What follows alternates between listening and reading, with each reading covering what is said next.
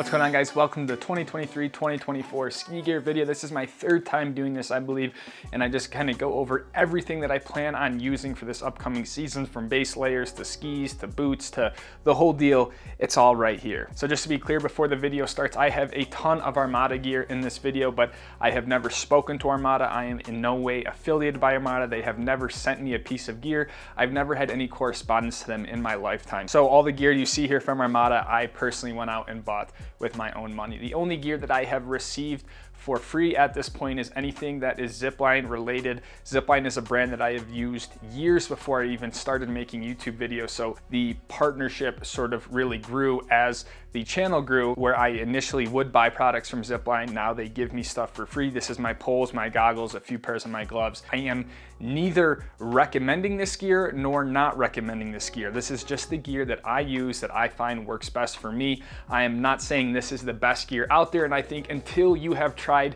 every pairs of skis, until you have worn every helmet and tried every goggle, you really aren't in a position to say a piece of gear is the best out there. So just take this for what it is. This is what I use to ski the resorts in the Western United States and a little bit up into Canada. Starting off with the boring stuff, but arguably one of the most important, is your ski socks. I have 5 different pairs of ski socks here. The 2 main ones I use are these smart wool ones. They are a lot thinner, a little bit lighter. I feel like it's just a bit more comfortable in my boot. And then if it's a little bit of a colder day, or, you know, I don't know, I need a new set, I have these other, I don't even know what brand they are, but they're a lot thicker of a sock. If you aren't using ski socks, I think it's a worthwhile $20, $30 investment just to be a little bit more comfortable while you're out there on the slope. I guess to go along with that, because this was just in front of me, this is a powder leash. So on really deep days, I keep these in the van. You put this on your brake, kind of tuck the leash up into your pant cuff, and then if you eject a ski in deep snow, this leash sort of rises to the surface, so hopefully you don't lose a ski. Especially with all the solo skiing I do, the last thing I want to have happen is lose a ski somewhere in California or Washington. That has happened to me before. You got to ski down on one ski, and it is no fun.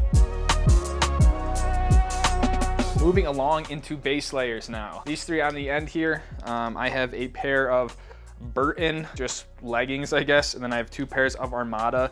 I believe these are the Contra bottoms, and then they stop right around your shin. So then you put your ski sock up to the bottom of the base layer, your boot, and you're ready to roll. It's better than wearing like sweatpants underneath your ski pants and stuff like that. And then similarly, I have 2 sets of Contra base layer tops as well. And these are really nice. These are new to me this year. So excited to see how they rock. Traditionally, I would just wear like a t-shirt and these thermals, which I still have in the kit for this year. These are just some big thermals, but the problem with these is that when you sweat and stuff like that, it doesn't necessarily wick away the moisture. So if I'm hiking and I have these on, I get pretty sweaty and then kind of get cold and all that sort of stuff. So that's kind of like my main kit, but I think this year between these proper base layers, it'll just be a big step up for comfort and warmth this year on the mountain. Moving along into some new mid layers this year. The first one is this rather, I wouldn't say it's super light, but it's not very heavy. This is by Armada as well. And the thought with this is that this will just go directly over one of these base layer tops, and then my shell jacket for when it's just kind of like an average day. It's not super cold, it's not super warm. Something like this will help just add that extra layer over the base layer, keep the body heat in. It could also double as just a general little layer for cruising around. It's nice, it's got a hood on it. The second one is this puffy from Armada. This is a down insulator, so this is an insulated layer that would act as that layer of insulation if you have an insulated jacket. So the thought with this is on a colder day or a deeper powder day where you might be getting a little bit more wet, to wear one of these base layers and then this directly over the top and then the shell. So in my opinion, it's gonna be kind of either one of these. I think rarely I would wear these at the same time, or I would just double or triple layer up on these thermals, but not really ideal, not like the proper way to do it, but it has been the way I have been skiing really my entire life. So moving into the ski suits I will be rocking this year. These again are new to me this year and also from Armada. Both of these suits are the same. They are the Hayden 3-layer Gore-Tex suits. One is like this golden color and one is just a straight black. So these are the bibs here. And then I also have the jackets as well. These are just shells, so that's why I went a little bit heftier with the base layers themselves and the mid layers. But with the productions and making the videos, it is helpful for me to have two different suits so it doesn't always look the same. And with the sort of just plain black and plain yellow, I can actually mix and match these pretty well. So I almost have, I don't know, 4 or 6 different combinations of shoots that I can rock. But just on first sort of try on, these have been super comfortable. They're very lightweight. I'm just excited to have a new look this year. Oh, I just broke that hanger. But again, almost everything on this rack is Armada with the exception of this Burton pair of leggings and then these thermals, and just excited to rep it on the mountain this year. And I think that's about it for actual look on the mountain. Moving into sort of like the accessories, first up, I'll go with the neck gaiter. This has been my neck gaiter for like 5-6 years now. This is made by Turtle Fur. I love this neck gaiter. It is so soft. I've used a few different neck gaiters over the years, and this one I just keep coming back to. I will run the entire year off this single gaiter alone. It fits really tight. Some of the gaiters I have, they're just not as tight, and then when you ski and move around, they kind of start to fall down. So this one keeps me super warm, and I find is just sort of that perfect layer for whether it's summer skiing or winter. Turtle Fur gaiter, I think you can literally get these on Amazon. I really like it. Next up is the gloves, and when I was unpacking my ski gear, I realized I had more gloves than I ever use. First up is just a basic pair of liners. I wear liners all the time underneath all my gloves, so I'll use the wrist gaiter from the suit, and then the liner, and then a pair of gloves. Oftentimes in early season and late season, and honestly even during some of like the main season, I can just get away with liners. I feel very fortunate that I have warm appendages, if that makes sense. So with using the camera all the time, sometimes liners are just easier for me to use. Secondly, a pair of gloves that I, again, didn't really realize I had are these zip line. I'm gonna call these like mogul gloves because it really is just like a bump. You know, if you're just out ripping bumps, like a lot of the guys would wear something like this. But for early season stuff and late season, this would be a great light sort of like spring style glove. Zipline unfortunately doesn't make gloves anymore. I have another pair of Ziplines that I used to use a lot more. As you can see, the palms are quite worn. This is just like a really solid, you know, nothing crazy, but it's definitely a heavier type of glove, goes all the way up the wrist, lots of good protection. And then perhaps my most used glove is this Dakine. I always mispronounce Dakine or Dakine.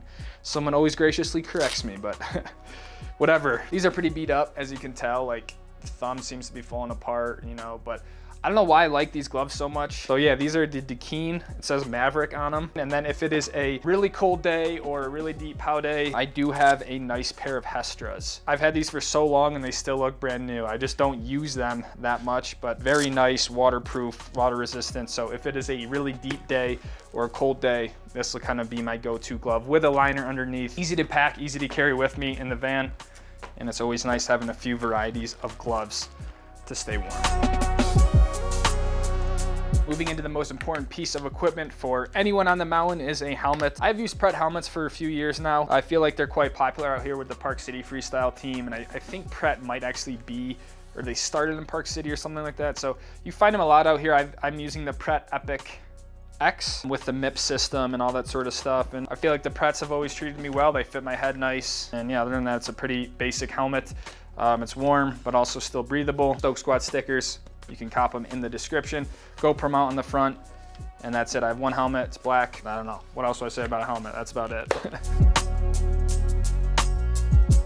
Now getting into the goggles, another crucial piece of equipment. If you can't see well out there, it is very hard to have a good day on the hill. So Zipline has sent me these. I have worked with Zipline for many years at this point. I've tried a bunch of their different variations of goggles as Chuck has been producing them. Zipline is a very, very small company started by Chuck Heinrich and a bunch of freestyle skiers. They're still sort of run by World Cup people. A lot of their athletes are on the World Cup circuit. Point is that it's a really skier focused brand that they really try to produce products tailored to the performance side of skiing and really support athletes who are at the top echelon of skiing. So with all that being said, the goggles I'm rocking this year are the Podium XTs. This is sort of their flagship line of goggles. Has the magnetic lens for super quick changing, just really nice to be able to swap those out. Unfortunately, the package has not arrived, but they also have made these in a white frame, white strap. So if you have the Podium, the lenses are still the same, but if you want a white goggle instead, you could pick those up. So I'll be alternating between these black ones and the white ones this year. Really stoked to have a different sort of goggle in the lineup, but I just think the Podium XT fits my face and the helmet really well. I never have an issue with fogging up or visibility with the variety of lenses I have. And yeah, really appreciate Chuck and everything that Zipline has done to help support the channel. And I think if you guys have purchased from Zipline before and have actually chatted Chuck, he's very, very helpful. If you have an issue with your gear, he's more than willing to replace it, no questions asked. And just a cool partnership to sort of be along with and help in the development of some products. So at this point I feel like every lens you could get. So I'll just go over them very quickly. I have like this rose one. I have a complete blackout one. Super, super dark. I have, what is this one? This is a clear one, night skiing. I have a yellow one for low vis sort of stuff. And I have this mirrored blue one, which is really cool. And this one is like a red. It's like a scorched. All of the goggles come with like a really nice hard case. I end up just putting all the lenses in there. Now I basically have visibility for any condition imaginable. Moving into some more of the harder goods that I'm sure you guys are actually interested in, the poles that I'm using for the year. Again, these are made by Zipline right here on the left. These are the Zipline Blur adjustable poles. This is a brand new set in like this graphite. I don't love the adjustable poles, I'm gonna be honest, just because I feel like it creates a weak point that from a performance standpoint, you know, I don't really need an adjustable pole, but where they are nice is for hiking around, kind of creates like this more of a hiking walking stick. And then honestly on my end, I can extend this out and get a longer selfie stick, which is pretty cool. And honestly, the terrain, I kind of want a different pole length for the type of terrain I'm skiing. If I'm skiing a steeper bump run, I want a very short pole, like 40 inches, so I can get over the backside of the bump. If I'm skiing like a groomer early in the season where you're just not as aggressive, you know, you could go with a longer pole because you're not gonna be so like such in that athletic skiing stance. You might just be more here kind of cruising. So having a shorter pole, then it forces me to like kind of hunch over and lose that skiing stance. So it is nice to have adjustability based on the terrain. And then my most used set of poles are just these Zipline Blur non-adjustables. It's a carbon graphite composite. This is kind of their more of like all mountain pole that, you know, they make specific mobile poles and stuff like that, but this is really tailored towards a bigger mountain, all mountain sort of pole. This is a 42 inch, which I think for most people is gonna be very short, but for me, like I've mentioned many times, I just enjoy a shorter pole. You can get all this Zipline gear for 15% off, already very good prices using the code Lucas. If you're interested in poles, sunglasses, goggles, ski bags, whatever it is you find on the website, you can use the code Lucas and just save some money. So I think that rounds out the poles I'll be rocking this year. Another new product for me this year is ski boots, finally. I've been using 3-piece Delbellos for the last 2 years and just feel like I never really got them where I wanted. And so this year I upgraded or changed over back to a 2-piece boot from Salomon. This is the S Pro 120 Flex. I did want to go with the 130, but unfortunately they have been out of stock. So I just went with the 120s. I still think they will be a big upgrade over my 110 Flex 3-piece boot. I also finally put my booster strap back on. Haven't had a booster strap in 2 seasons either. So again, don't want to say too much about the boots because I could end up not liking them, but just traditionally Salomon makes a really good boot. And I think the 2-piece with the stiffer Flex will just help the overall performance of my skiing and hopefully keep me a little bit more locked in and be able to generate even more power on the skis. So I did get them completely like custom from Dude at Cole Sports. Dude has worked with the Park City Freestyle team since 2002, I want to say, early 2000s. From a boot fitting standpoint, I think he's one of the best in the area. He helped me create custom footbeds, molded the boot, all that sort of stuff. But really excited. I've never had custom molded, never had custom footbeds, anything like that. So this is all pretty new to me, and I hope it just makes the whole experience this winter that much better. Getting into the exciting stuff, the actual skis I'll be using in my quiver this year. My whole goal when I'm out on the mountain is to just have fun. So the skis I use, I have no necessarily objective reasoning why I like the stuff I do. It just, I feel like they fit my style well. And yeah, that's it. So I generally tend to have wider skis. I just like a bigger platform. I never really go out with the intention to just go carve on groomers, even if there hasn't been any fresh snow. So I don't typically find myself with narrow skis. And that's kind of like a little preface to all the skis you're about to see here. starting off with my most narrow skis, this is the 2023 Armada ARV 106s, aka the Stoke Crows. On here are the Tyrolia Attack 17s. They are factory recommended mounted. Almost all my skis are just mounted right where they recommend you to. This is a 188 in length. This is the longest of the 106 that they make. I'm about 5'10" height. This will probably be one of my most used skis all year. I'll be using this early in the season at a Basin and Keystone, late in the season when it gets a little bit more slushy, and just on any of those days really where there isn't any fresh snow and I just want a bit more of a nimble ski. I made a full review on the ski if you're interested in learning more about my thoughts on it. A nice all mountain ripper. It's got to get you through a little bit of everything. Up next is my most favorite and most used pair of skis that I've ever had. This specifically is the 2023 Armada ARV 116 JJ. Also on the Tyrolia Attack 17, I think this is actually a 16, Tyrolia Attack, again mounted at the factory recommended point. This is a 185, I believe they make a 192, but I've opted for the 185. Again, I'm 5'10" in height, and yeah, this is just one of my all-time favorite skis for skiing just about anything. This is not a dedicated all mountain ski. This is definitely marketed more as a powder ski, but I've used this in many conditions, and just I always feel myself, if I don't know what I'm gonna be skiing or kind of just needs a ski that I totally trust, I end up reaching for the JJ. But again, 116 underfoot is honestly quite big for a lot of people if you're not used to it. But this ski I just have so much fun on. I think the graphic, the Stoke elk, is absolutely beautiful, and I just really didn't see any reason to upgrade to the 2024 this year. And so again, between this and the 106, I think these will be one of my most used skis this upcoming season. Coming into my only new pairs of skis for this upcoming season, this is the 2024 Armada White Walker 116 underfoot. This is a 185 in length. Again, with my old Tyrolia Attack 16s from my previous JJ. So I dismounted the Stoke Kings, the 2018 JJs or 2019s, and I put those bindings on this just to save a little bit of money. Again, mounted at the factory recommended point. I did not go with Sammy Carlson's mount point because I'm just not Sammy Carlson, but excited to try these out. I more or less got them to compare them to the JJ, maybe help a potential buyer out there see what the difference is. It is a totally different ski in my opinion. It's way lighter, different core. The whole ski geometry is a lot different, but I think just with the difference in the camber underneath the foot, the JJ is a bit more versed to just sort of all mountain ski with an emphasis on powder, and this has might be hard to see on the camera, but there is very little camber underneath the foot here, which is going to make this much more a dedicated powder ski. So excited to try these out. 2024 White Walker 116. In my opinion, 116 is basically like, it's kind of like all you need for resort skiing. I mean, and once you get over that 116, 120 range, you're kind of just in like a ridiculous type of powder ski, water ski, in my opinion. That being said, this is the 2023 Armada White Walker 121. So this is kind of, I think this is actually Sammy Carlson's signature ski. They only make this in one size. It's a 183. So I do think it's a little short, especially because there's so much rocker profile on it.